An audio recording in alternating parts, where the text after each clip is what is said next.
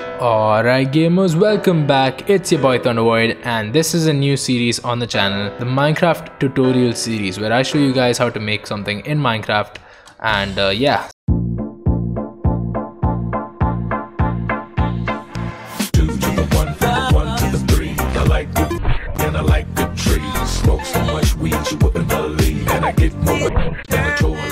So this is gonna be a bit of a special video because it's the first of this new series, and I would really appreciate it if you guys give this a thumbs up if you want to see more videos like this. And basically what we're going to be making in today's episode is this amazing door combination lock. Okay, so this is basically it's done with item frames and a pointy object kept inside the item frames, which will basically be like our numbers, right? Number system, because each item frame has rotational properties. Like you can do this and just keep rotating it. Now each rotational position actually corresponds to like one number. So this is 1 2 3 4 5 6 7 8 and then 1 again. So you can't do more than 8, which is the problem with the system. And you can't, so you can only go through 8 numbers at a time. So this can't go all the way from 0 to 9. That's not how this works, unfortunately. But yeah, basically this can work with any number of digits. So you can have 1 2 3 digits or 4 digits. Right now this is a 3-digit combination lock. You can have a 2-digit one, a 1-digit one, which is very easy, a 9-digit one maybe if you're that much into this. But yeah, for the most part this is really easy to make. And as you can see, if this is 1, right, then this will be 2 and this is 3, and that is our that's our combination lock. I went with something easy, 1 2 3. Obviously you don't have to, but yeah, I went with 1 2 3. And as you can see, this is the redstone working of this. It's very simple. I'm going to show you guys how to build this first, then I'm going to explain the working of this, then I'll show you guys how to make this a 4-digit combination lock or a 2-digit one or whatever you want. I'll show you guys how to change the number of digits easily. So without further ado, let's go ahead and get into this. Here's what you will be needing: a few blocks of your choice. By few I mean around 2 stacks. I'm carrying 1.5 stacks, but it really depends on how much you want to build. It's really up to you. I would recommend around 2 stacks just in case. 3 item frames, 1 door, 7 redstone torches, 33 pieces of redstone, 4 redstone repeaters, and 3 redstone comparators. Now please note that if you're using any other pointy objects other than redstone torches, then you will need 3 of those and 4 redstone torches only. Also, this is only applicable for 3-digit combination locks, like I said, because I'll show you how to do 4 and all that, but like these many number of materials is only applicable, like you might need more if you have more digits. It really does depend. And also if you want to cover it up, that might take a few other number of materials. It really depends on how you want to do it. The design that I just showed you is gonna take this many exact number of materials. That's all I'm saying. And I also have my pickaxe with unbreaking 3 and efficiency 3 in case I mess up somewhere. Yeah, that's useful. Start with building a 3x9 frame that looks like this. Alright, so 1 2 3 1 2 3 4 5 6 7 8 9. Now you want to take out these 2 blocks, because this is where the door will go, and you want to place down the door like that. Perfect. Also just make sure that when it opens that way. Okay, yeah, it doesn't really matter. You can have it open either way, but yeah, I'm gonna have it open this way actually. So here's your door placed right now. Now what you want is place item frames 1 block apart from each other, and each item frame should be 1 block apart from each other, and the last one should be 1 block apart from the door. So like it looks like this, right? That's great. And then place 3 pointy objects in those item frames. Now obviously we're still using redstone torches, so that's all we need. Now find the block with the item frames on them, right? Each block with the item frames on them. Put down a block right next to it. So it looks like this. Now we know that the blocks with the redstone torches or the item frames on them are this one. So place a block behind that. Like similarly, you just do it for each block which has an item frame placed on it. Just behind that block, go ahead and put down another block. And now place a comparator on these blocks each. Okay, and then you want to extend these blocks like this. Alright, and I mean like each of them actually, yeah, whatever. You want to extend these blocks. Okay, now what you want to do is pretty much change the combination lock over here. So you want to set it to whatever you want your combination lock to be. So my combination lock is obviously 1 2 3, so we're gonna put this as 2 and this is 3. This is already 1, so no need to worry about that. Now we go ahead and go to the back of this, and for each comparator, and we might also extend over here, by the way, you should also extend everywhere. Now with each comparator, you're gonna put down redstone dusts, all right, and you're gonna keep placing redstone until your redstone powers off. So as you can see here, it's still active, here it's still active, and here it powers off. Now don't forget to place that last one, which is unpowered. That is important. Just because it's unpowered doesn't mean it's unimportant or something like that. It is important, and you need to place that down. And then for this one as well, you keep going, and this is the unpowered one, right here. This is the unpowered one. Now you might be noticing a kind of a pattern here. Here there's 1 powered redstone dust, here there's 2, and here there's 3. Now our combination lock is 1 2 3. Coincidence? Nope. That's how it works, and that's how it just is, right? Here there's 1 2 3. Combination lock 1 2 3. Now you want to get rid of these 2 blocks, or the extra blocks, right, which you don't need. Now put down a repeater at the end of these, like so. All right, so it looks like this. Now you're gonna want to place a redstone torch on the last powered bit. Now for this one, the last powered bit is right here, so put one down right there. Now here, put one down here, and here, one down here. So it looks kind of like that, yeah. All right, now you want to dig a hole below the redstone torch, kind of like this, I guess. Now you want to dig a hole here as well. Just keep digging a hole until the block right next to the repeater block. All right, so boom. All right, now we've got that ready. Go ahead and put down a bunch of redstone dust, starting from here, right? So it goes out like that. Oh, don't do that. Never do that. That's a bad idea. Just put it all the way out. Yeah. So it looks like this. Now, the last thing you want to do before you complete the circuit is place a redstone torch right here, and that'll make the door open. Don't worry. That's what you want. Okay, you want the door to be open for this. And now, what you want to do is go over here. Now also put down redstone dust right here, and here's where you want to kind of try and link it all up, right, as best as you can. Now this can be done in a variety of different ways, but basically you just want to try and get it as linked as possible without disturbing the circuit too badly.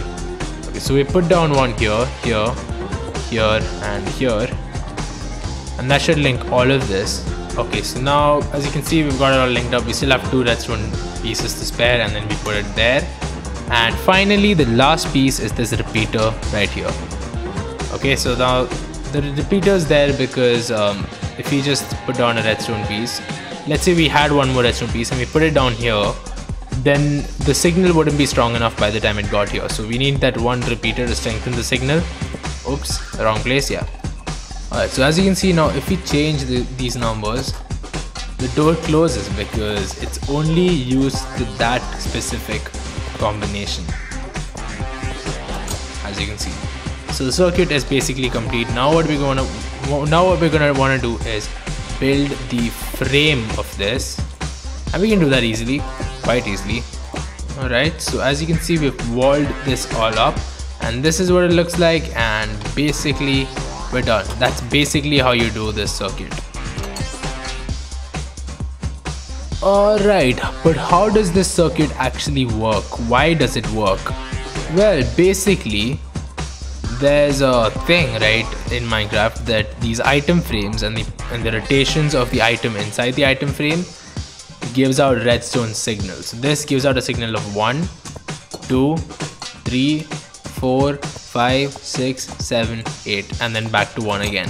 That's how the rotations work. Now, the comparators are the only things which are able to read this signal and output it in the form of redstone signals, basically.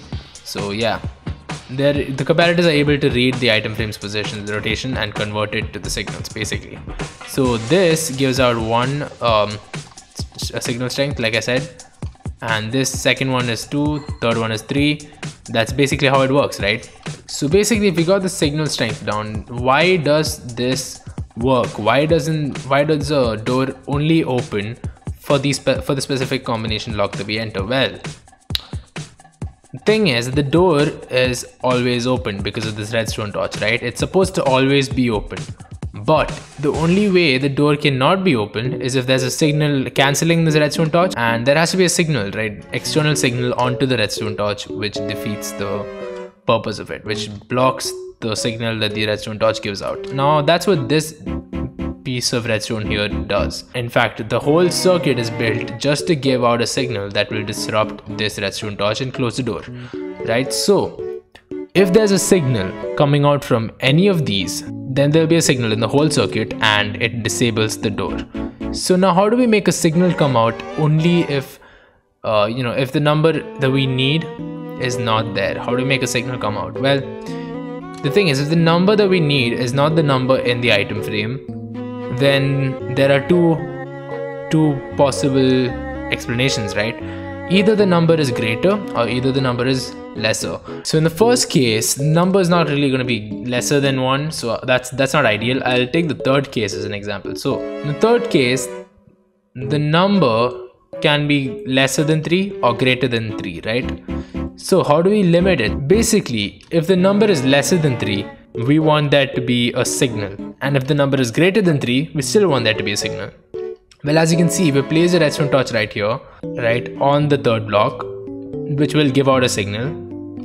But this redstone torch will be disabled if there is a signal on the third block, which means that until there is a signal on the third block, as you can see, until that happens, there will be nothing preventing this redstone torch from giving out a signal and closing the door. So there has to be a signal on the third block. Now that's the first part done, right? If it's lesser than this.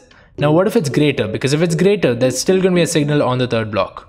But how do we make the door close in that case? Well, if it's greater than 3, then there'll be a signal over here, right, in the fourth block. And if there's a signal on the fourth block, that is carried from the repeater, or strengthened by the repeater, I should say, and basically just transmitted all the way till here, right? So if there's even a single bit of signal over here, it's strengthened by the repeater and carried all the way till the end, till the door.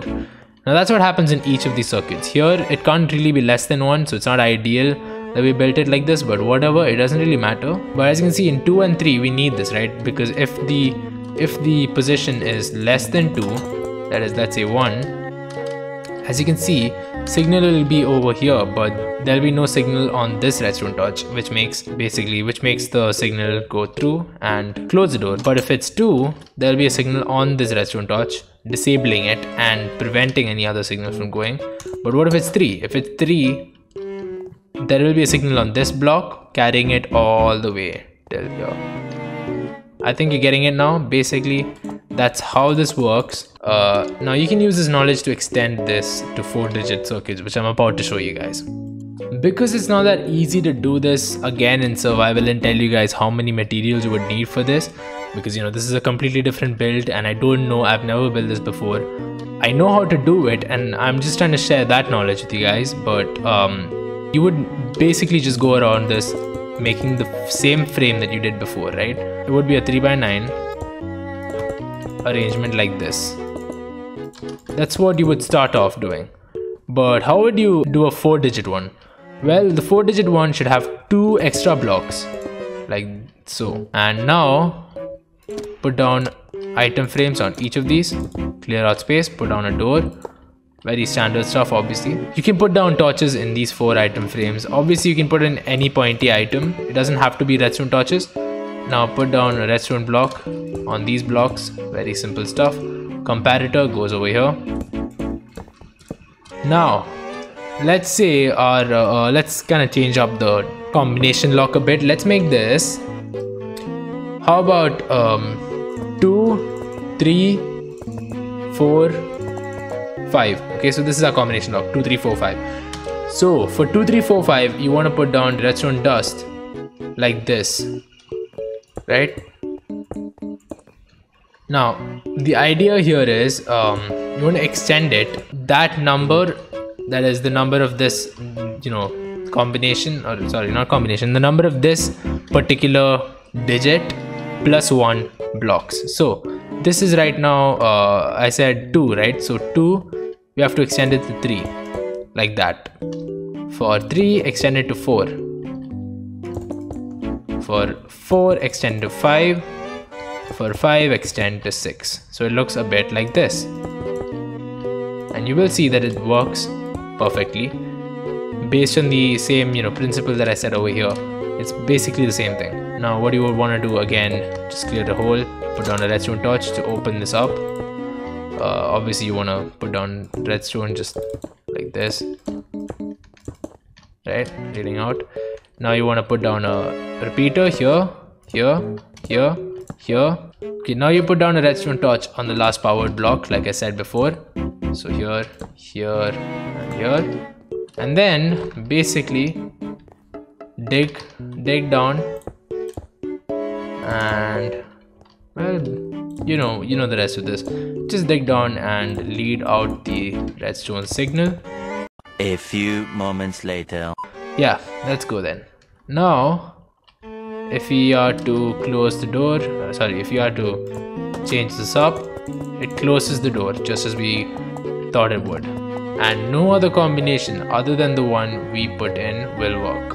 So the one we put in was 2, 3, 4, 5, and boom, it opens just like that. Okay, so that's it for this episode of the tutorial series. I hope you guys enjoyed this. If you want to see more, then go ahead and comment down below, and I will make more if you do want to see it. But yeah, so just send me suggestions of what you want to see me do in Minecraft, what you want to see me build, and what you want to know, and I will do tutorials. Okay, if you want to know how to make this garbage disposal system, which is pretty simple, I'll show you how to do that next episode. But whatever, it's up to you, it's your call. I think that'll be it for me. I'll see you guys next time. Thanks for watching, and peace.